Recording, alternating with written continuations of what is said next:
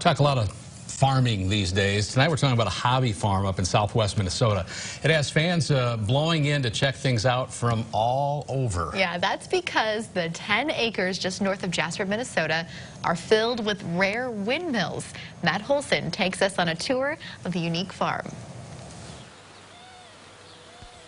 If you have the energy, head to southwest Minnesota and find renewal in this peaceful country setting. We get a lot of compliments. People take a lot of pictures and send them to us. This small portion of land belongs to Terry and Chris Rodman.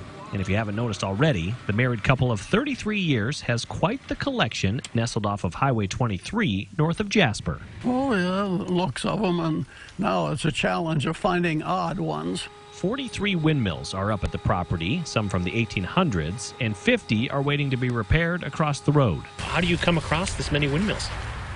He works at it. We drive around a lot. It's a hobby that keeps going and going. Do you think he's crazy for having all these? No. While Chris thinks the pieces have certainly piled up over the years, Terry, a retired welder, says his passion actually started with a request from his better half. So it's your wife's fault? Yes, right. Yep.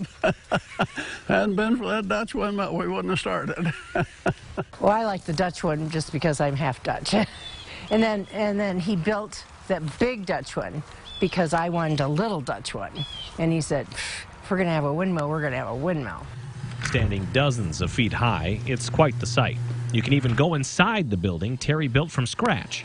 Neighbors took notice, and from there, more requests came blowing in. Come and get mine. The other one, come and get mine. And it just grew from there.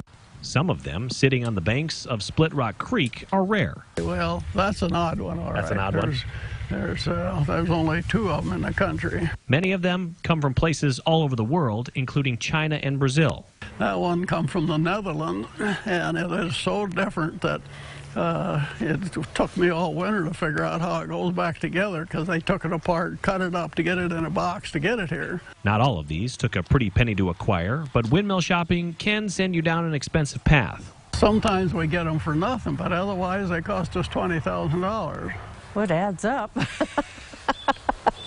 But don't most hobbies? It's a hobby the Rodmans are happy to share. Chris says roughly 150 visitors stop by every year for a scheduled tour, and others just pull over to shoot the breeze. Quite often, yes. Or slow down, if nothing else, but they'll stop. She's become an expert tour guide, and she wouldn't have it any other way. Good to go.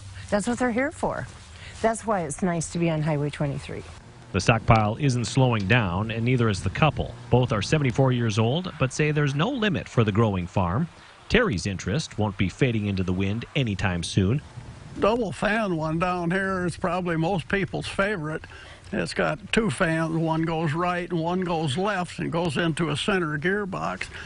Centered on providing a fun space for themselves and guests, work will continue spinning here. Chris says her kids even encourage them to keep building. It's called, so who's going to take care of it when we're not able? That's the next problem, but we just take one day at a time.